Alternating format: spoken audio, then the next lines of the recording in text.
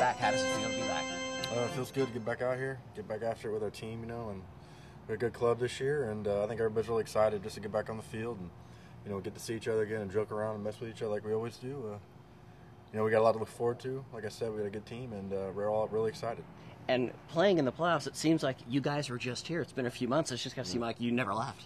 It does seem like that. It happens. We had an extended season, so it seems to the off season always flies by, and spring training's always here before you know it. But it's what we do. It's our life, and I know everybody's really excited to be here.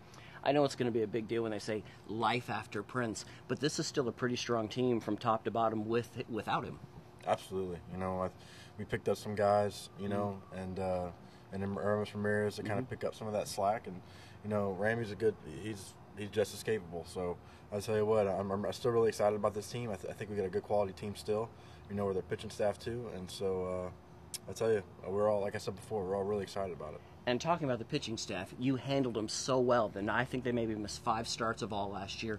That comes down to you calling a good game and actually knowing how to handle the pitchers. How does that feel?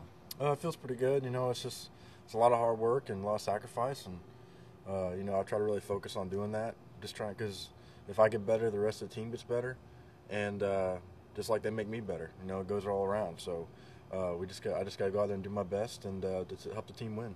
And do you think offensively you've hit the ceiling? It only was your first year, but you really came on, at least, especially toward the second half. Yeah, I don't think I'm definitely not where I want to be. I think I'm capable of a lot more, and that's one of the things I'm really trying to focus on this year, and as well as being a good defensive player too. So basically, I'm trying to be a well-rounded player, and that's all I'm trying to do, and I want to work hard on both sides.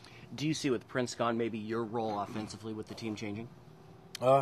I don't know. That's up to them, what they want to do.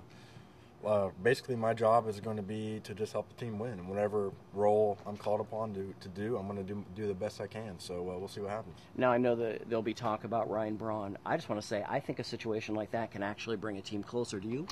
Absolutely.